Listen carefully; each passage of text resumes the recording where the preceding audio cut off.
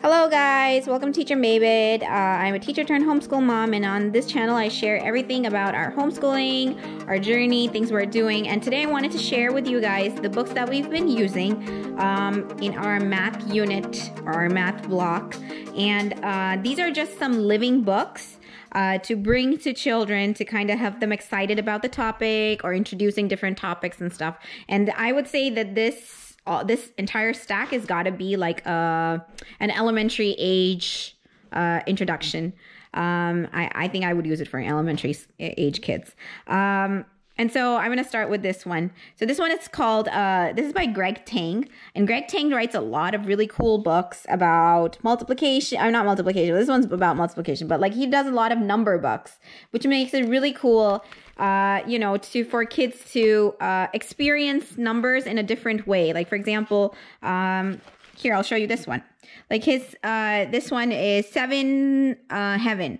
7 doesn't take much time, even though it's a prime. Here is all you have to do. First times 5, then add times 2. So these are just tricks for kids to remember multiplication. And I thought this was a really cool way to just, because we're doing multiplication currently. And I thought this would be a great way to introduce multiplication, reinforce multiplication, or just have some fun with it, And if you have younger children that you're working with concurrently, along with your older children, you can always do things like you can add by that certain number to show what multiplication really means.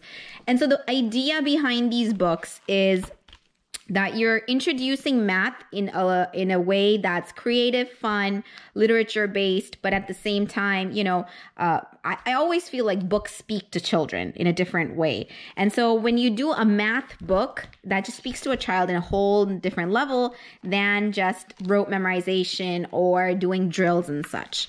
And that's the reason why I wanted to share these books with everybody. These are called Seek Squares, and I found them on different lists on Pinterest, whatever was available in my library. You can see here, this just talks about all the different creatures that are in this seashore or whatever, right? And it's just a really cool way to introduce, like here you can combine nature study, you can combine a science unit, you can combine math with it, and it makes a very interdisciplinary way of teaching. So this one's called C Squares. This one's called Each Orange Had 8 Slices, and it's a counting book. And I think it'd be really fun to do this book with with younger kids, so they can check this out. Like you can count 3 red flowers, 6 pretty petals and such. And all these books kind of bring in number sense, like a sense of numbers, some multiplication, because that is really the unit that I was trying to do. I'm trying to do multiplication with my older one, and I'm trying to do like addition, subtraction, and a little bit of number idea of what numbers mean for my younger one, which is in. So I would say the first grade and the second grade, first and the third grade, sorry. So this is the other book. Thought it was a really nice book. Well done. And then this one is super fun. The Lion's Share. It's like a lore kind of built into some numbers. And the illustrations are really, really cool. And so kids have a lot of fun just, observing this, and then talking about how they split the food. It talks about how they split the cake, which is very similar to some of their own experiences about how cake is cut, slices are made. You can do this with fractions. You can do this with division. There's so much you can do with this. And I thought it was a really nice book. So I and it'd be so much fun to get the kids to actually do it, if you actually made a cake with it and then had the kids work through it. I think that would be so much fun. There's Minnie's Diner. It's a multiplying menu. So there's that. Right, I'm just going to briefly show you guys the illustrations. These were we just got these from our library. We did not purchase them. But if some do speak to us really deeply, these would be great books to purchase, I think. Then we've got Count on Pablo right here. And there's activities at the end. So this one counts by tens. I think he counts by tens. And you talk about a little bit of multiculturalism in here. This one's called 12 Ways to Get to 11. Really nice book about number theory, number sense, you know. And so there's that. This one is a really fun one. The kids really enjoyed. One is a snail, 10 is a crab.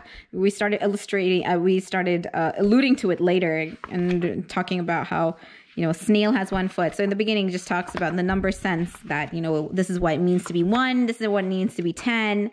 And then it goes into counting by tens.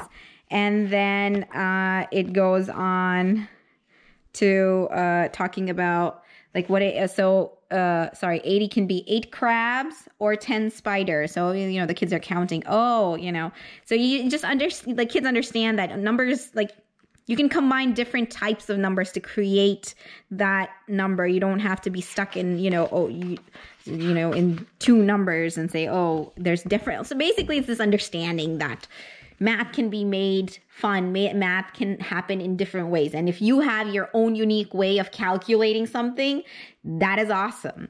And it just encourages children to be more creative with math. Like growing up, I had a very difficult time with math. And so I really appreciate it when books are out there that make math into this fun thing rather than a very methodic and ritual-based thing. So this one's 512 Ants on Sullivan Street. This is super fun. It's a nice picnic that goes crazy. Okay. Then we have The Multiplying Menace, The Revenge of Rumpelstiltskin. So it's a really cute story.